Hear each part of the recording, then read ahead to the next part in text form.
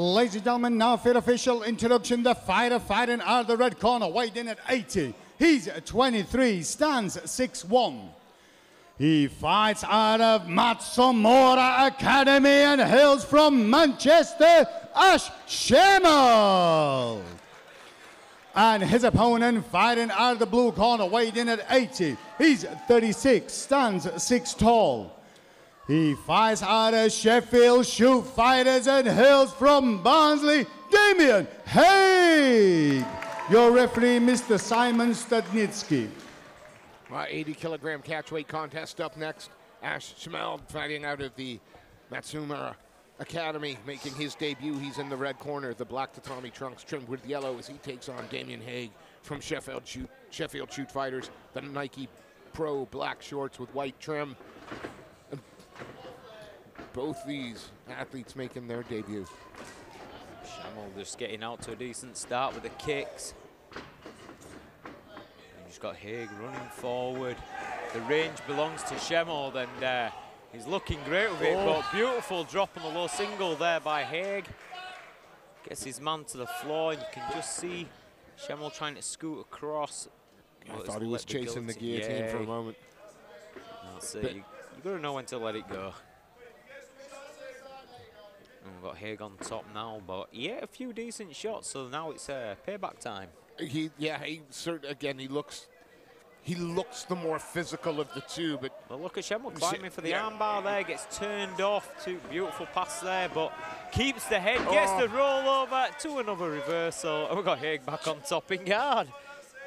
Very nice, but fact is, Shemeld's going to be threatening from the bottom. He's got the armbar. He's got the armbar. He's got belly down. This has got to be over. No, steps out. Beautiful by Haigh, just a sheer grit to pull out there. And then powers it out straight, but that's the thing, Shemeld, stood up and met that big shot, but great balance there as Haigh tried to ragdoll him to the mat, but Shemeld manages to get back to the cage. Shemeld just gets his feet swept away from him as Haigh takes him for a ride. And he's going to be pressed up against the fence here. If he wanted to unload some shots, now will be the time to do it. But Shemeld doing well with the overhook there. And it's going to keep Haigh honest with that. He threatened from the guard for bringing up high, maybe looking to threaten for the triangle with the arm again. That's it, you know, and it isn't just been pure luck. He's gone to set that armbar up twice. Yeah. He's definitely something that's in his arsenal that he's comfortable with, but gets stuck there and Haigh straight to the back, but no hook. Managed to finish it. He's gone under. He's gone under. Can't see if he's under there, but it looks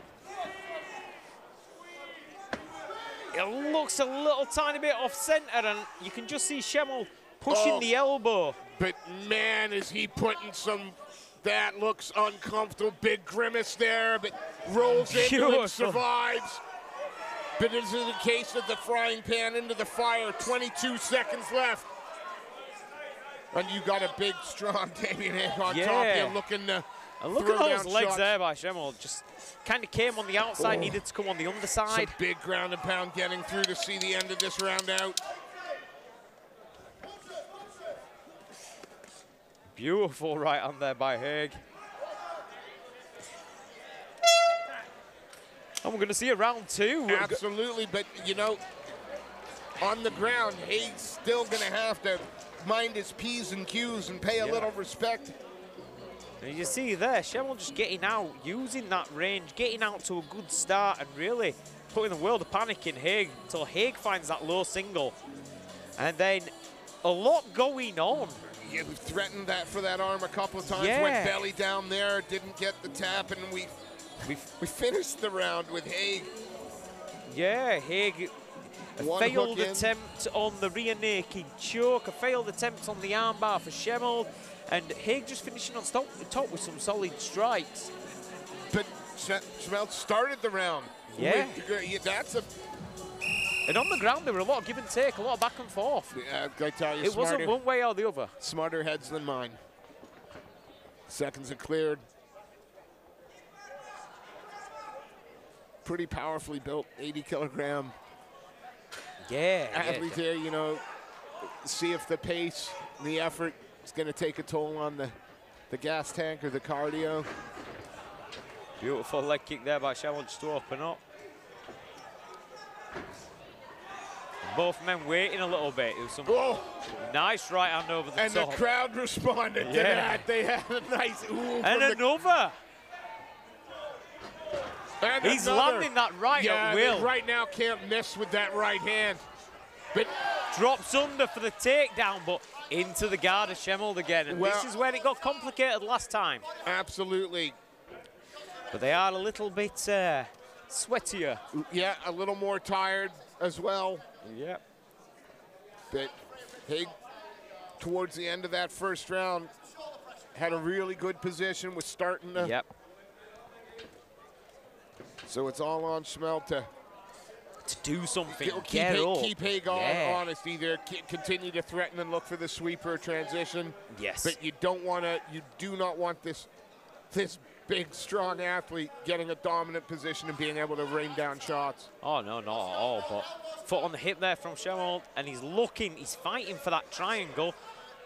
Opts for a few cheeky little strikes from the back there, and even there, looking to push the arm across for a head and arm from the underside. It's, I mean, after I saw, forgotten her name, but she finished a standing head and arm choke, so I'll never say that a head and arm choke's only for top position, though.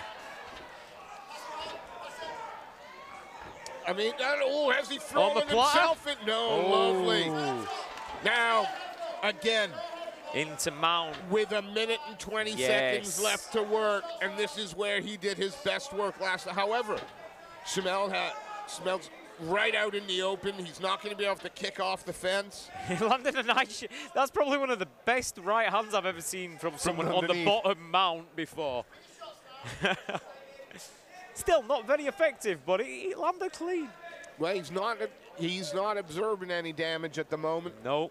And he's distorting the balance, but here we go. That's the problem when you try and play that rolling game in mount bottom. Well, you do offer your back.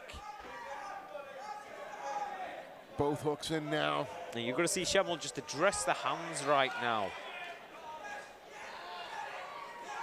Couple of nice little digs from Haigh there. Looking to come on top. This is not a good position for Shemeld right now. He's so strong as Haigh but he's let go of the hooks.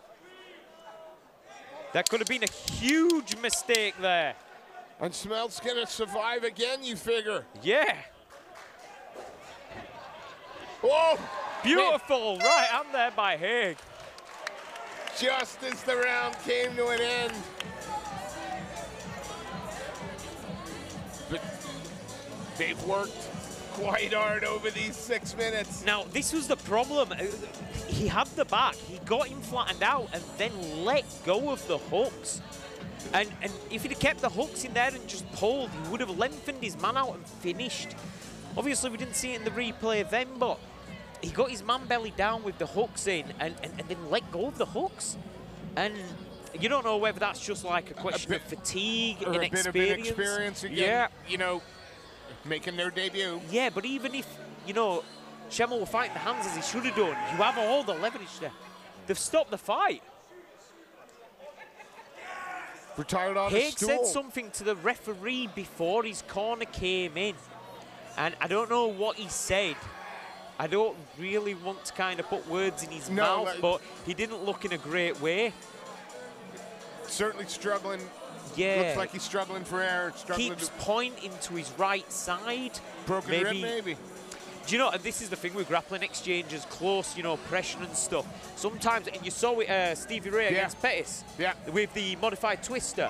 It was the ribs that went. It wasn't necessarily broken ribs. I think it was the wrist dislocated. Yeah. Well, unpleasant. Has to retire on the stool in between rounds. Let's turn this one over to Mr. Seth Khan to make the result official.